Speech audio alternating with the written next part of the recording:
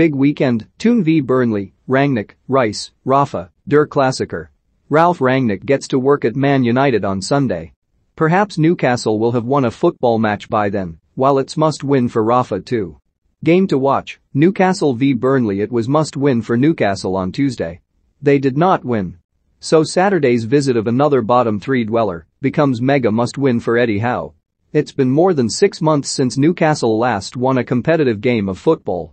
That includes 15 matches of the current season, which leaves them bottom of the table and the only club without victory in the Premier League and EFL. Still, though, Newcastle fans are drunk on the euphoria of their takeover and the prospect of a far brighter future. That, however, seems further and further away with each week that passes as the Magpies remain rooted in the relegation zone. Defeat to Burnley on Saturday will leave them 6 points adrift of safety. January cannot come soon enough, we know that, but every game that goes by with a 0 in the W column makes the task of attracting the right players to Tyneside and consequently securing survival all the more difficult. St James Park was loud and proud on Tuesday night when their 10 men battled to a point against Norwich. But there is only so far that noise will take what is a desperately limited group of players. Howe has to find a way to turn all the goodwill and positive vibes into something tangible to use in the fight against relegation. Sean Dyche will be hoping that Burnley can seize upon the Newcastle vulnerabilities that both Brentford and Norwich failed to. The Clarets are the opposite of Newcastle, resolute at the back, devoid of creativity in attack, beyond Maxwell Cornet. Whichever side can best overcome their greatest flaw will land a huge blow in the fight for survival. Newcastle 1-1 Burnley kicks off at 3 p.m. on Saturday. Manager to watch, Ralf Rangnick. The era of Ralphie Rangnick's gegenpressing Reds really starts on Sunday, when Manchester United will chase Crystal Palace all over Old Trafford. The new United boss will officially take charge for the first time, though he will surely have had some influence on the draw at Chelsea and Thursday night's win over Arsenal.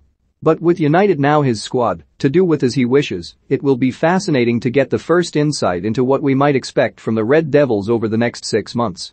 Such are the contrasts between this United side and the ideals of their new manager, it makes it so difficult to predict how this will all pan out. Maybe all this squad needed was an expert pointer here and there, but the suspicion remains that these players are lacking more than just a bit guidance. Across the board, they need to buck up their ideas, and a new manager should give them the motivation to do that, though many of these players have seen a few through the door at Old Trafford, and in the long term, it's yet to make a huge difference. How quickly will Rangnick attempt to stamp his mark on United? To make the changes you expect the German to want to implement, it would usually be a long-term project. But at Old Trafford, as it stands, he only has 6 months, so he best get a wriggle on. Player to watch, Declan Rice. The West Ham midfielder has been playing all season like a man with a point to prove. And it is one he will be keen to ram home on Saturday lunchtime. Rice will come up against the club that released him as an academy player, the same side among 2 or 3 considering whether to spend an outrageous amount of money on the midfielder next year.